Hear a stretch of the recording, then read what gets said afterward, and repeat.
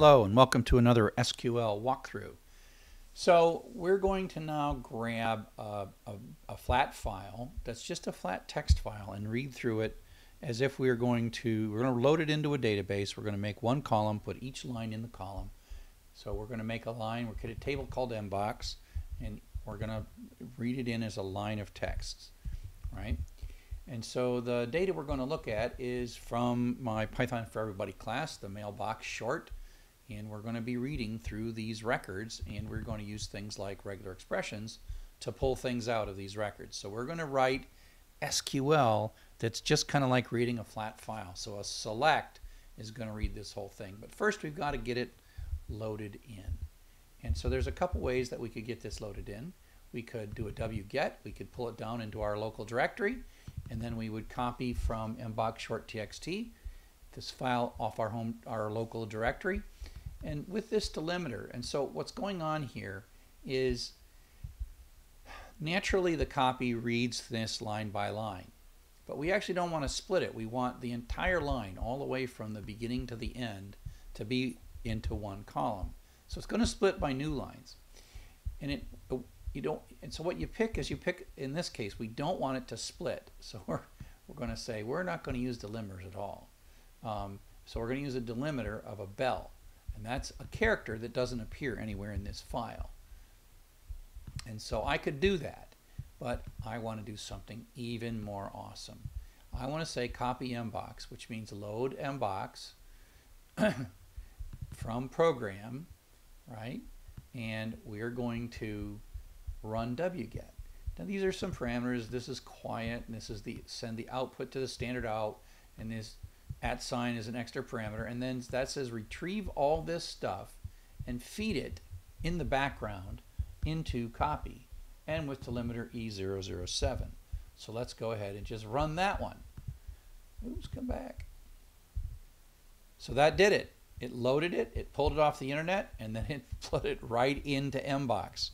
So I can say select star from mbox limit 5. Of course, it wouldn't hurt if I could type select right. So there we are. There's our 5 rows, our first 5 rows of it. And it's just this exact thing stuck in. Now we could do tricky stuff. We could pull things out, and we could create foreign keys for some of these things. But for now, we're just going to play with it from a regular expression perspective.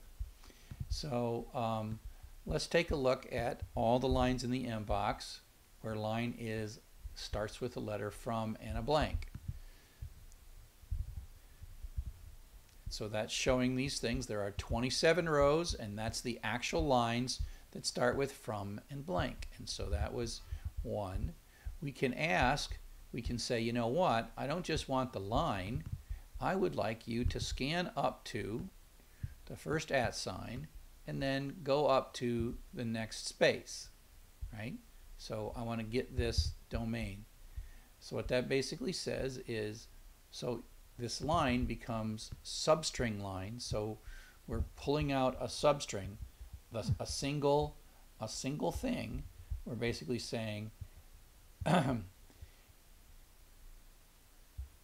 so we're going to start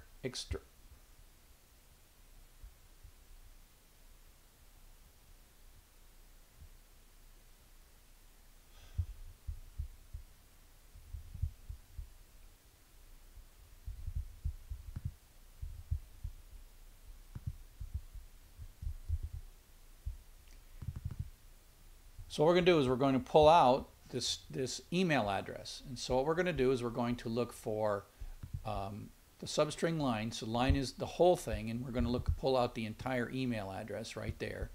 Okay. And so we're going to pass the line through the following regular expression. We're going to look for a blank, start extracting, then any character 1 or more times, followed by an @, followed by anything but a blank. So this is a bracket, so it's a single character, but the caret in the beginning is not. So that's not a blank. Plus, appends to that says 1 or more times, in the parentheses says stop extracting, followed by a blank. And so we're going to apply this to the lines that start with from space. So we're going to pull out the email address from each of those lines. And so now we've got the email address and we're using regular expressions. Okay, this is kind of a mess because this whole little substring line where we're extracting the email address, we got to repeat it a couple times because we're going to do a group by. And we're going to group by, in effect, the entire email address, and we're going to order by the count of the email addresses. We're going to select the email address and the count of the email address. It's kind of like running select distinct, but counting the ones as you're throwing them away. Where line is like from, starts with a from space, group by the email address, order by the count of the email address descending. Right? So let's run that, and it is going to make us a count. Look at that. Chen Wen, like in everything. In Python for Everybody, Chen Wen is 5 times, appears 5 times. And so she had 5 email messages in the first month or so of 2008 in the Sakai project, which is where this all came from. Okay? And so we can do the same kind of thing by, if we really wanted to not repeat the substring line and regular expression, we could have done this as a subselect. So, right, this here is this string, but there's no select distinct, so that's all of them. So you can think of this subselect as producing a 1-column table, right? So that subselect produces a 1-column table, and then what I can do is get the email and then count the email.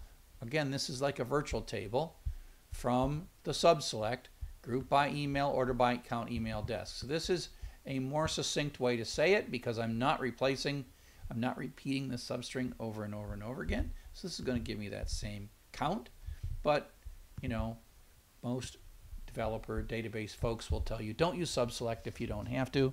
And what I would say is don't use subselect in online things, and you can use subselect in data mining applications as long as you don't have to wait too long for them to run. If it's the difference between 4 seconds and 6 seconds, as long as you got to run it not too often, you're probably okay. So there you go. We've turned this flat text file, we retrieved it automatically right on the copy, turned it into a bunch of rows, 1 column, and then we played with it with regular expressions. Hope it helps. Cheers.